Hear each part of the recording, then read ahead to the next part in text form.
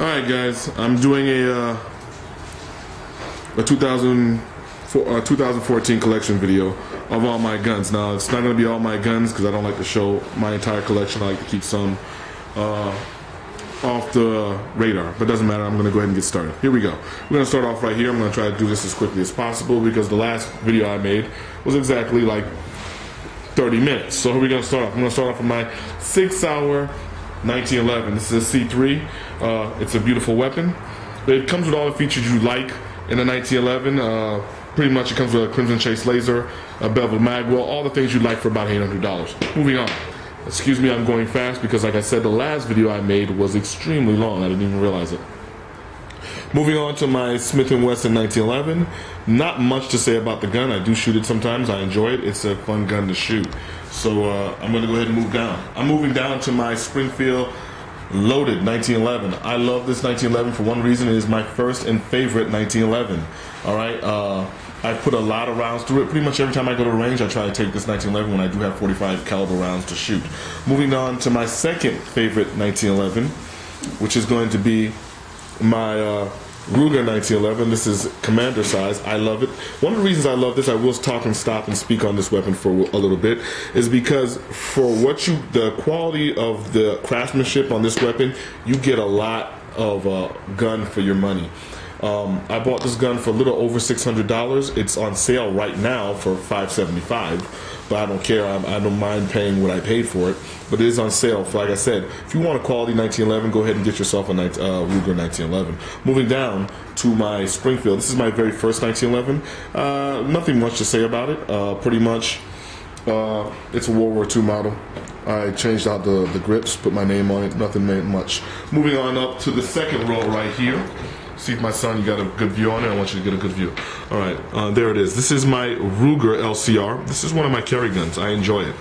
I will say this, comfortable to carry, trigger smooth to shoot, but as far as the actual recoil, it is not fun. This is a 38 caliber. They also make this in 357. I'll tell you this, one of the reasons I actually bought this, which I'm moving down to the SP101 right here. This is the SP101. One of the reasons I bought the SP101 is because of the recoil on this LCR. This is also one of the weapons I carry. I actually carry 357s in this one.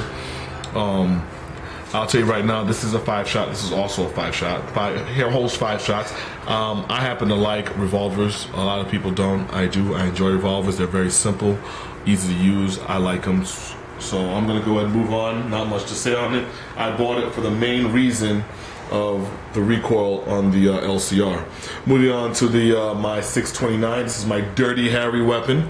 I like my Dirty Harry weapon. I bought it for a collector's piece. That's the only reason I bought it. I just wanted to have a 44 Magnum in my collection. I have it. I shoot it every so often just to say I shoot it, enjoy it, just to make loud noises and have fun.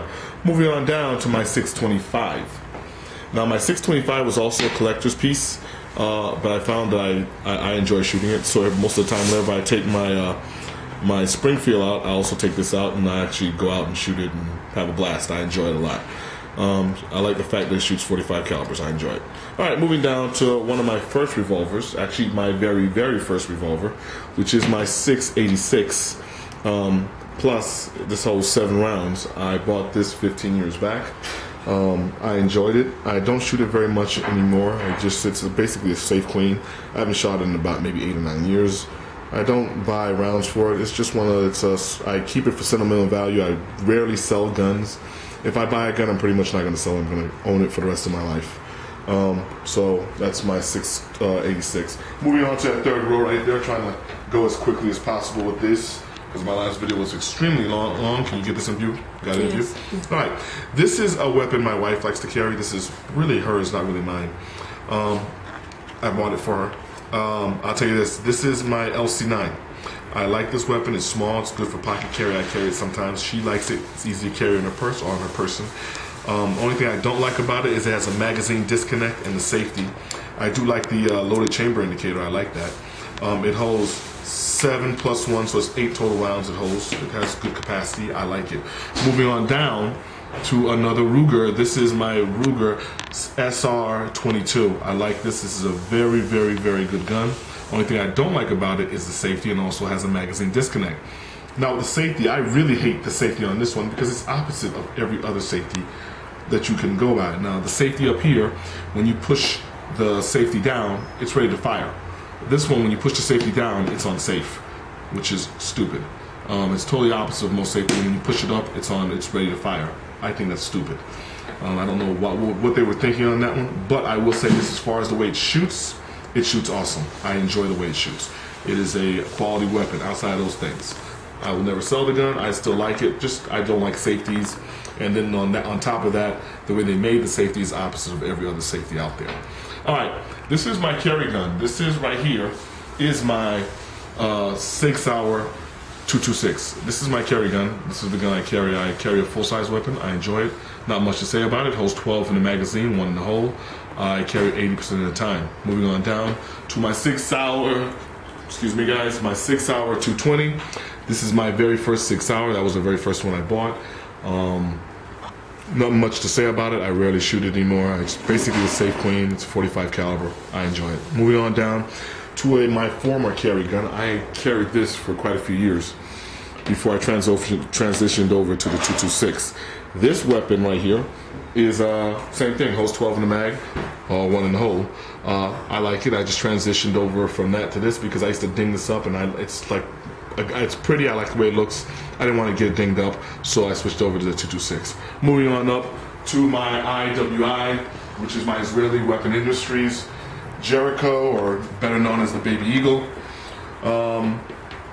Nice gun. I bought it because I was looking for the what do they call the CZ, and I was looking something close enough to the CZ. I bought this. It was just an impulse buy.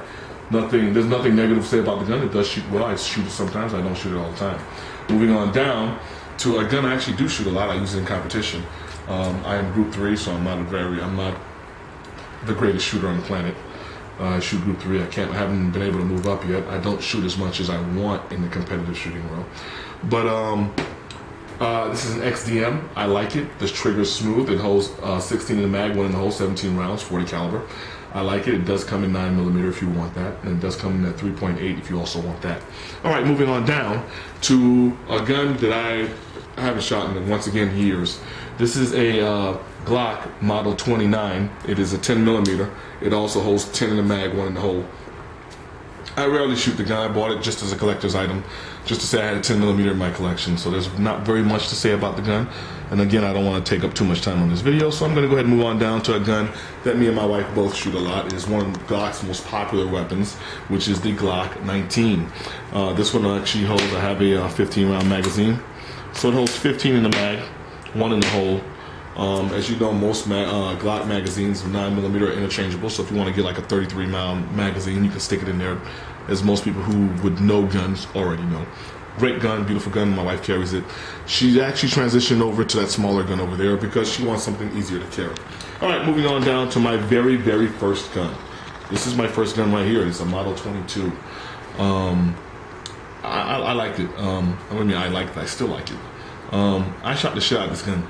No shit. I've shot well over 5, maybe even 7, 8,000 rounds through this gun. I've abused this gun. I treated it. When I tell you I carried it almost every day, carried it almost day. It was my personal carry gun. It was the only gun I ever carried. I enjoyed it. It fired just fine. I loved it. All right, moving on to the top, to my CZ. Moving on to my CZ. I just recently got this gun. It is a awesome gun. I love it. It's a great gun. And I'll tell you this, me and my son, we just recently went out to shoot it. And how'd you like it? How'd you like shooting it? It was good. It was good. It was fun, right? 9mm. I will never get. The only thing I didn't like about the gun was the fact of the. I ordered it and I didn't want the safety. I wanted a decocker, and what came in was the one with the safety. So I was a little upset with that. But I still took it, and I'm not upset that I actually got the weapon. All right, now moving on down to the M&P. This is an M&P. 40C. I like it. I enjoy it. It's a great gun. I'll tell you right now, not much to say about it. I don't want to take up too much time on the video, so I'm gonna move on to the next one, which is my M&P 9mm. I enjoy it. You enjoyed it too. You shot it yesterday, right? Yes. It was fun. Yeah, shoots awesome. I loved it. Moving on down to the M&P. Also shot this one yesterday too, which was the M&P 22. Enjoyed it. Loved it. Shoots just fine. I'm gonna make a part 2 to this video because you can just go ahead and give an overview of the entire collection. Just back up and I'm gonna make a part 2 to this video because I have way more guns that I gotta show. All right.